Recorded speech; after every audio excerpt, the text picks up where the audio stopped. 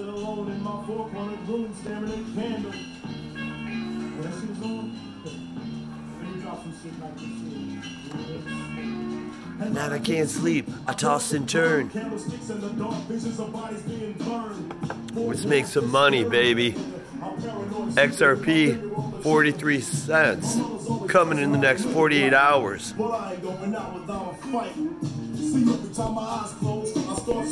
And blood stuff's coming out my nose.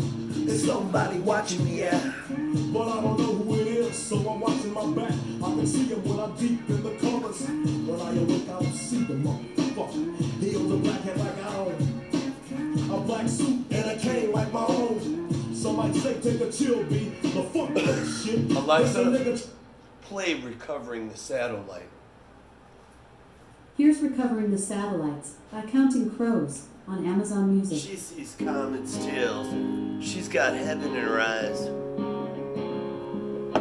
She's everybody's satellite. I wish she was mine.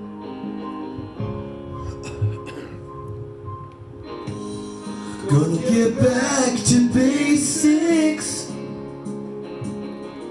I guess I'll start it up again. I'm falling from the ceiling, falling from the sky, now and then. Maybe you were shot down into pieces. Look at me, maybe I slipped in between. But we were gonna be the wildest, the wildest, the wildest people they ever hoped to see. Yeah, you and me. So why'd you come home to this sleepless town? It's a lifetime commitment for recovering the satellite, when all anybody really wants to know is, are you gonna come down? Are you gonna come down?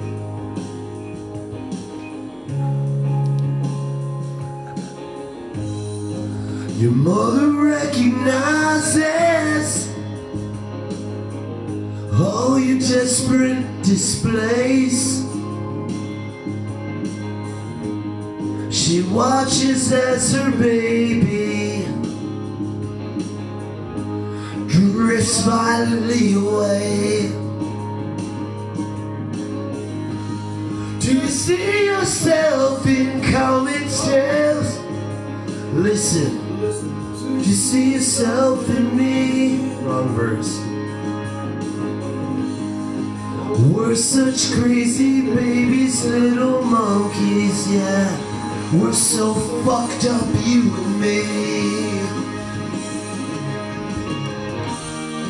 So why'd you come home to this sleepless town? Commitment for recovering the satellite, when all anybody really wants to know is, we're gonna come down, down, down, down. Are you gonna come down?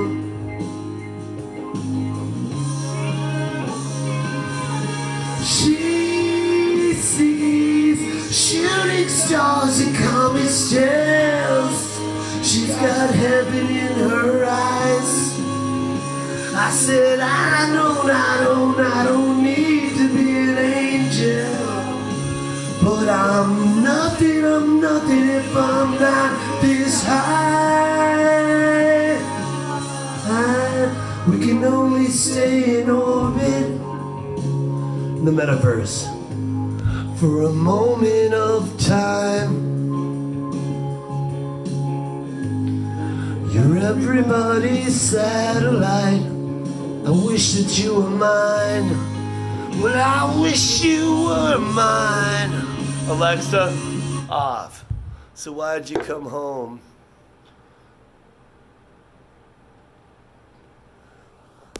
to this sleepless town. You're everybody's satellite. I wish you were mine. All right, let's talk. Let's get down to business. I don't want to fuck around now. What is this? There must be a circus in town. They're throwing the shit down. It's over. Can I get a witness? All right. I just wanted to talk about the Bitcoin lie. You know, that video was too long, like they all are. The Bitcoin lie. All right. So here's the thing. We've got Bitcoin that was created by pretty much David Schwartz, David Satoshi. The Bitcoin lie, proof of work. Could we stretch and say it was just the proof to see it would work? Well, it was supposed to be a payment system. A fucking lie. It's too slow, too expensive. They knew that from the creation. Okay? Store value is great, which it will be, and it'll always be there. But, Billy's gonna say, cowboy, shut up, please. The cowboy's mouth cannot be restrained. The only thing that's gonna stop the cowboy's lips from moving is a beautiful girl making his lips move on her beautiful body, probably named Angela, because that's just sounds sexy. And Billy's gonna say, dude, please, let's get through this. People are watching. That's a lie. The payments is a lie. It being anonymous is a fucking lie. Was it created just so people thought it was anonymous so we could figure out who's selling weapons to who? Who knows? Find the drug dealers. I mean, the Silk Road didn't work out. Well, it did for a while, the way it was supposed to, and it could have. It's not anonymous. It's not private. It's not like the XRP private ledger. See where I'm going here? The other lie was about Bitcoin. We got the payments. We got the anonymous.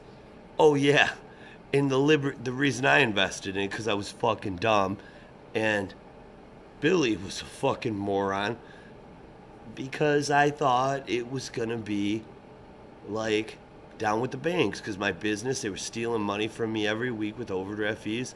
I was losing everything. They took a house from me. They took so much from me. I had a wife that was crying and a baby in her hands, and she was pregnant with our second child, and we lost our house pretty much because of the overdraft fees they charge us.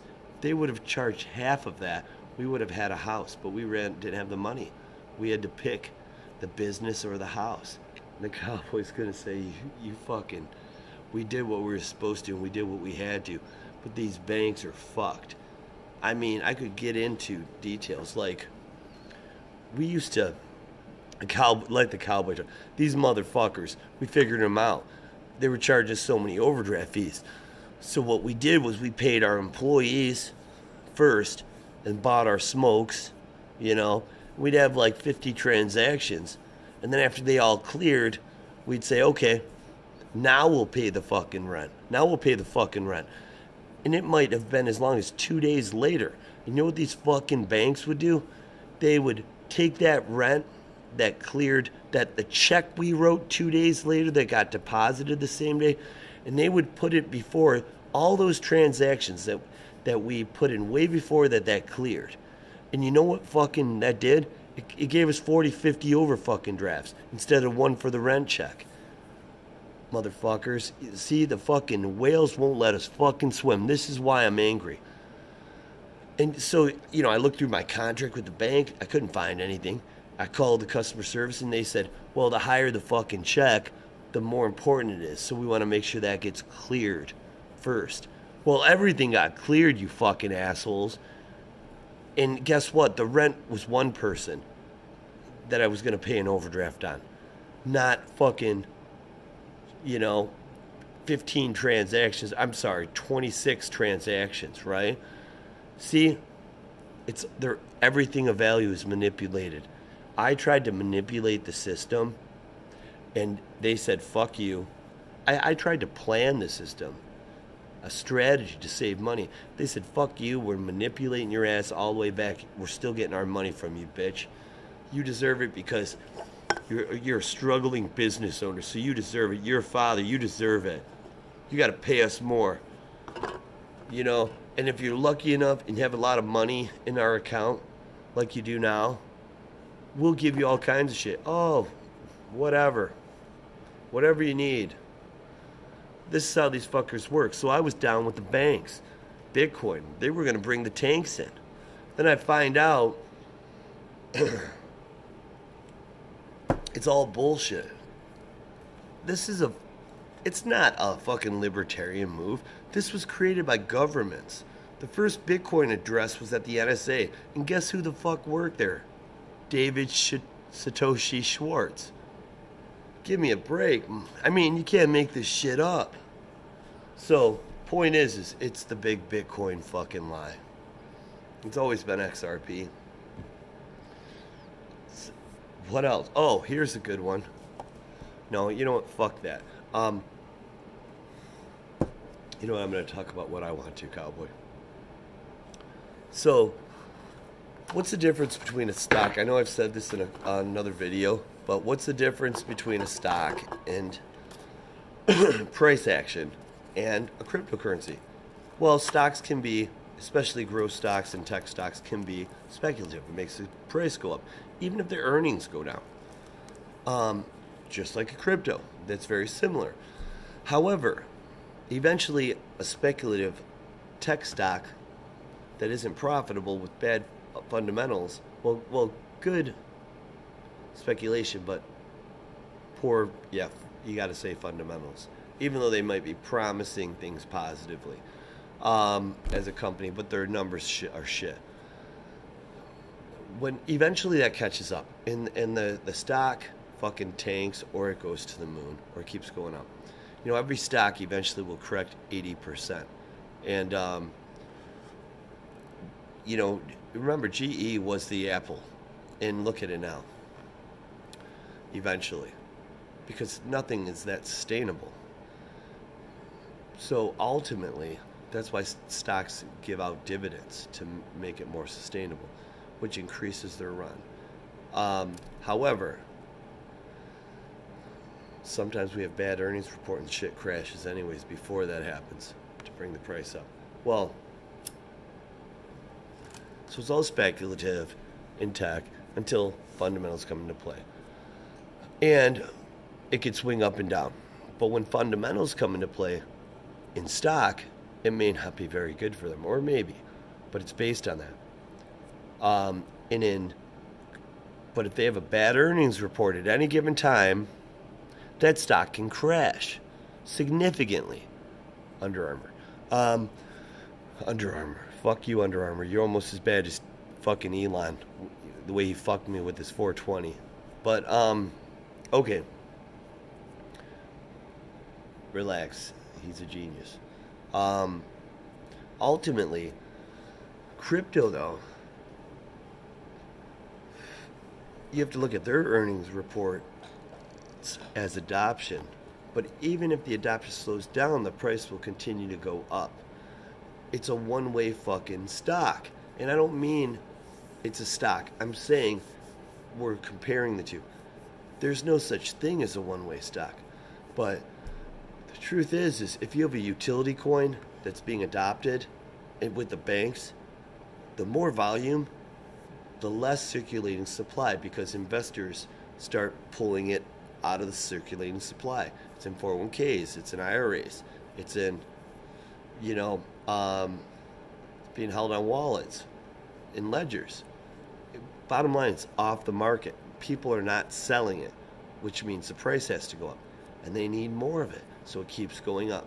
So every day, even if, look at an earnings report for a stock, if they said their revenue's gonna decrease 50%, if a crypto price was up and it said the volume went down 50% after utility, there is still a 50% volume that's getting 50% that's getting tucked away and being used and unavailable. So it keeps going up the price. It's like this. The dips are whales selling, but they're minimal, and it just keeps going up. So to short it would be fucking insane, unless it's a shitcoin. Then you're genius. You're a genius. Shitcoins don't apply, but something like XRP that's going to replace the financial system, even if it's just the cross borders, it's never coming down. So when you sell at $3, $5, and a lot of you guys are going to sell at $5 because it's so much money, and you're going to say, I'm only going to sell half, and then it's going to go to $8, and you're like, I should sell a little more, 20%, and then you're going to be left with nothing, but you're going to be wealthy and killing it. So it's a good thing. That's what's going to happen. Everybody's price is different based on their position. Some people out there might think if their account goes to 10K, that is time because of where they were, and that's okay. My point is this, though, my dreamers. Whatever you sell it for, 3, 4, 5 months, 6 months, if you sold it 10 months from now, whatever that point is, you're going to regret it because the price went up. That's why I say wait until the price, you can cash half out and pay off everything you own, a car, a reasonable home, if you don't own, to buy one cash, and then just hodl the rest as long as you fucking can, because you might make more on the 50% you didn't sell than you did at that first initial, stage where you sold 50% from where you purchased it. You might make 10x on that. We're dealing with high quality problems. And if for some reason you sell too soon and it drops 30%, you can buy it back. Well, why would you? You paid off all the things that are important. So that's need to be said. You're not going to have some earning reports that brings that shit fucking down, okay? And then the other thing is investors, well, I'm an investor and I do this, so I'm assuming the really good ones do it. Companies at 10 years out. So we want to grow 10% a year, so after 10 years it's 100% growth. But if the earnings and the projections can't show you a 10x return in 10 years, if they say a 9, that security is going to drop. And generally speaking, fear pushes down more. So it's not just going to be 10%. It's going to be like 20%, if that's what the evaluation's saying. And something like, Apple, that's over $1 trillion market cap, they're going to be 10 trillion 10 years from now. Let's say that happens. Okay, at 10 years, are they going to be 100 trillion 10 years from then? No. Eventually, it's going to fucking crack. They're trying to get into healthcare because they have to right now. It's the other fucking man that fucks us all the time. But the point is I have this weird suspicion when this whole reset starts and the market crashes like it will, everybody's got to have, every human being in the U.S. has Apple in their 401k, and every week when they get paid, it's getting contributed. If Apple is so much bigger in our retirement investments than people give it credit for, it really, this could crash. Apple alone could crash the market 30%. Okay, and maybe that's all it is, but that's still a fucking big crash. I don't think we're going back to the Great Depression. I think it's all set in a stage so they can go back to a different kind of standard, maybe a gold one, in a digital dollar kind of a fucking way. My dreamers, you're beautiful. Thanks for taking the time.